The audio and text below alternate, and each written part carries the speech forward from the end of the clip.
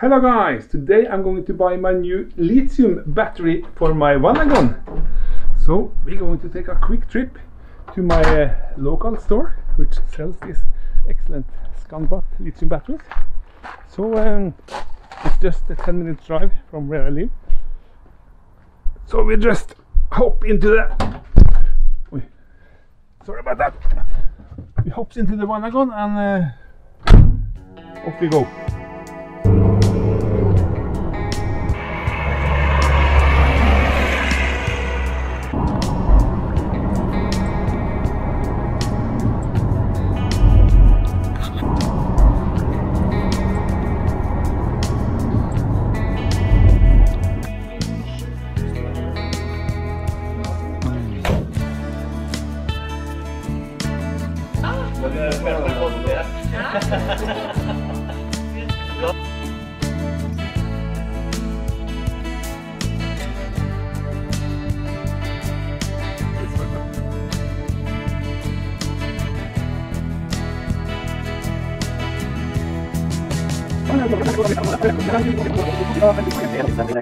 Du handla nå på euro, du var lur nå.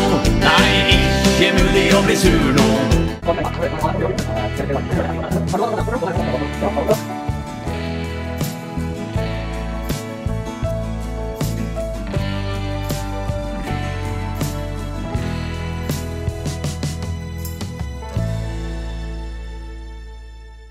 Hello guys! Ever wondering what's inside a lithium battery? This is a battery from Skanbatt in Norway, and I am very curious to see what's inside. This battery has also built-in heat around the cells, so you can use it in the winter time, and of course Bluetooth measurement for the amp, so you can see what's happening inside. The battery is rather easy to open. It has 8 screws, which I already have loosened. So, then, voila, look at that. I bring it closer. Okay, so this is what it looks like inside. You have a big BMS controller. You have the heating control for the heater elements that go around the cells, and then you have some wiring that goes to the pole. I don't know the English word, pole, hopefully. And you can see here that the plus is connected directly to the cells and to the plus pole, and the minus goes from the cells to the BMS that control the amperage to the minus pole. So this is minus controlled, if I can call it something like that. Here we have the sensors for the battery, one for each of the cells, and then you have this black one at the end, which I am guessing right now that it must be the temperature sensor, which is placed somewhere underneath here.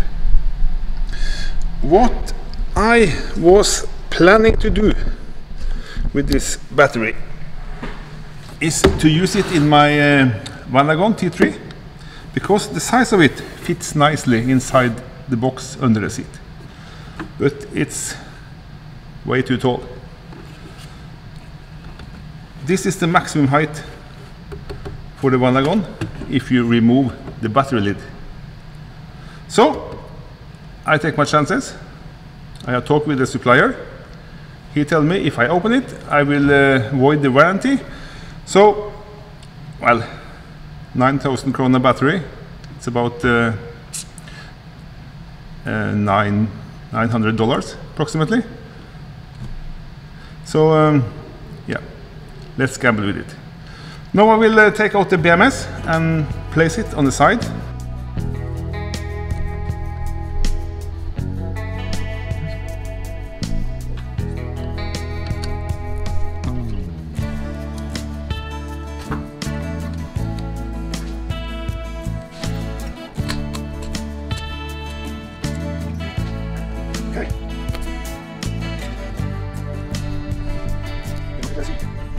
Temperature, it's a black wire, and you have all this to the 5 cells.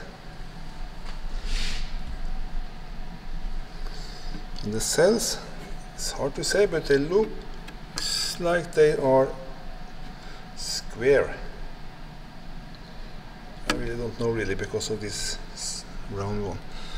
But okay, then the worst job is done. Now I have installed the battery in my car, and then it looks like this. Let me try to explain. This is my charger, of course, which has 220 volt from the inlet on the side of the car. It has 3 outputs. I only use 2. One for the lithium battery and one for the starter battery. This is the relay, which is controlled by the alternator. This will click in as soon as the engine has started. But to the battery, I have installed the plexi, what is called plexi plate on the top, with these tiny little screws, of course, which was the original screws. And I have extended all the wires with the appropriate size. This is nice. You can buy it from Amazon or Aliexpress. I will provide links for them both down below. And here it is. Look at this. Fantastic.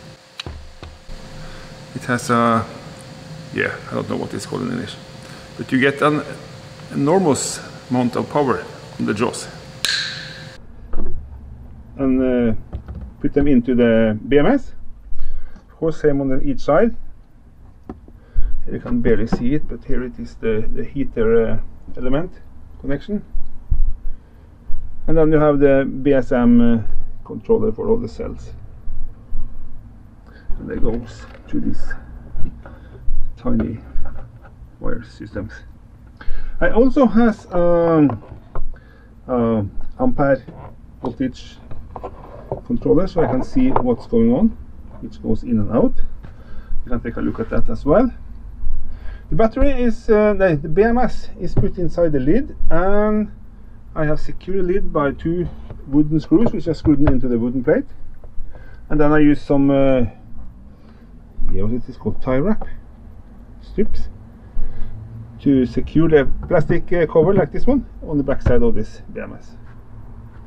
This one goes to the earth, but it goes through a switch, which I have over here, so I can switch it on off. And the other wire goes through the bottom and to the big screw that holds the original battery in place. Here I need to make some straps or something to secure it. And as you can see, it is a little too tall, but it clears the seat by 1 finger, approximately 1 centimeter. So everything is good.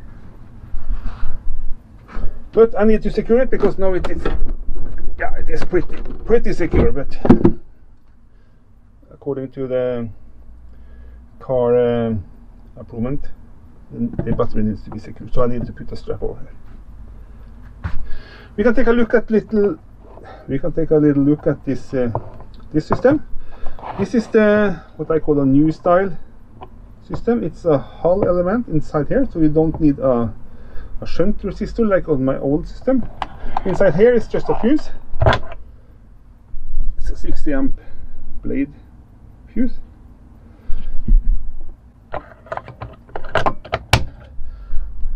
And this is the receiver for the Hall element, and this is also Bluetooth up to this unit. Let me show you that one as well. Put in the key, and then it should kick in, and here we have it. This is how it looks without any charging. Let's start the car, shall we?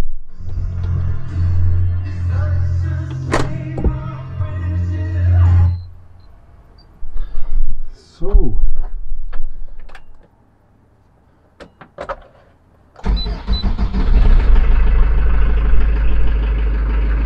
and as soon as I hit the throttle, so this light goes out, this one will cut in. And here we go, 16 amps. is now going into the battery through this monitoring. I'm really happy with this system, so this one I can really recommend. It goes on Bluetooth, like I told you, but it works from USB. And the USB is connected to my new USB outlet over there. I also have one over here. And let's see if I can reach this. As soon as you stop the car, the charging will cut off. And it goes back to 0 amps. Really love this little guy. Nice piece of kit. The battery has also a built-in Bluetooth, which you can control, or you can at least see what's happening inside by an app on your telephone, smartphone. You just hit the little icon which says Skanbatt, and then it will start up the app. And I called mine Vanagon T3. You just press it. Right, there we go. Yeah, and then you can see what's happening inside the battery. Now you can see the voltage, it's 13.7, and the capacity is 103 amps, and you can slide it to the left or to the right, and then you can see the amperage. And if I start the car, then it will jump up. And when I put the throttle, let's see if you can see that.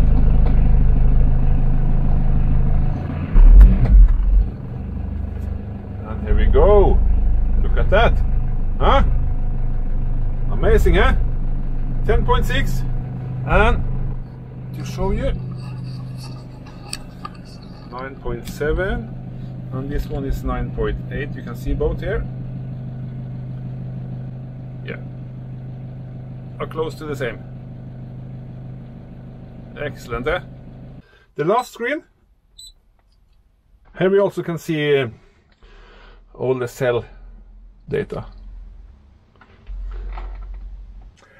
Okay guys, that was the short introduction of my lithium battery under my seat. I'm really happy with it. I have my fridge, and it can go, I guess, for at least 3 days without any extra charging. I also have a solar setup that I'm working on. It's not quite ready yet, but almost. I will do a video of that later, so you can see how I have done that as well, if you like. So that's it for me this time. Hope you liked the film, like the clip. See you in the next one. Goodbye.